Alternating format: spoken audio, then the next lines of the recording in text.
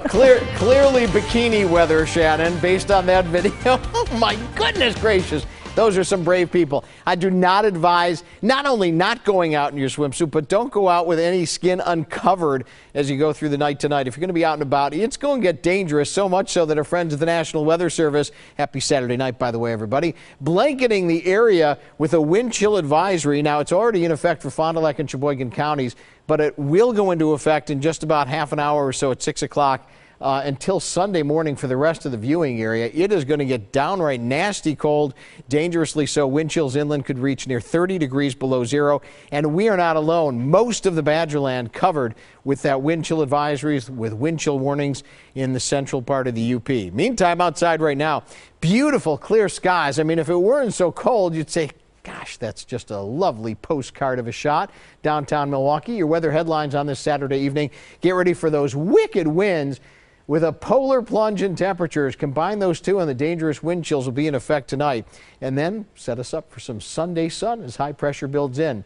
Well, temperatures outside across the neighborhoods generally in the single digits and the lower single digits at that. Heartland, good evening to you. 3 degrees there, 4 in Pewaukee and Waukesha, 4 as well in New Berlin, 5 in Tosa and 4 in Glendale, Bayshore Town Center there, and down to the south, similar readings in the middle single digits.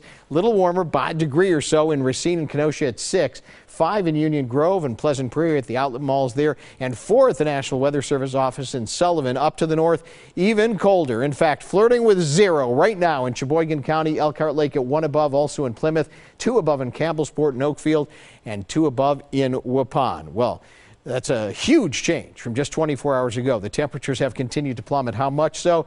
Anywhere between 10 and 20 degrees colder than this time yesterday. And we've had huge wind gusts today to 44 miles an hour in Fondy, 40-mile-an-hour wind gusts in Waukesha, and a 45-mile-an-hour wind gust officially at Milwaukee's Mitchell International. Wind speeds continue to be very strong outside right now. Gusty to 22 miles an hour in Waukesha, sustained winds of 20 miles an hour in Fondy, and 15 miles an hour in Milwaukee. That sets us up for wind chills right now in the 20 below zero range in Waukesha, about 12 below in West Bend and also in Beaver Dam. Here's a look at future wind chills. We go through the nighttime hours tonight, and by tomorrow morning, we will see those wind chills drop to near 30 degrees below zero without much improvement as we go toward the beginning of the work week. Satellite and radar combination showing the strong northwesterly wind flow, the skies clearing out as we have high pressure in place. That high pressure should provide us with more sunshine as we go through the day tomorrow. And then a little disturbance could be here in time for Monday. But your storm team forecast for tonight, look for those readings to drop down to a low average temperature of 6 below zero. Wind chills 25 to 30 below. It's going to be windy. Clear skies, though. Lots of stars out tonight. And then for tomorrow on your Sunday, we start out with those wind chills to 25 below zero. Could see a lake effect snow shower from Milwaukee through Racine, Kenosha counties. Otherwise, just partly cloudy to mostly sunny and bitter cold with highs only recovering to about 10.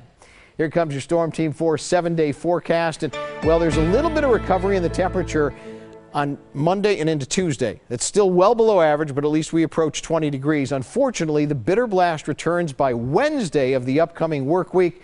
We could see temperatures returning to near zero or below from Wednesday night into Thursday morning. Much more ahead right here on today's TMJ4 Live at 5. Rod Burks is next with sports.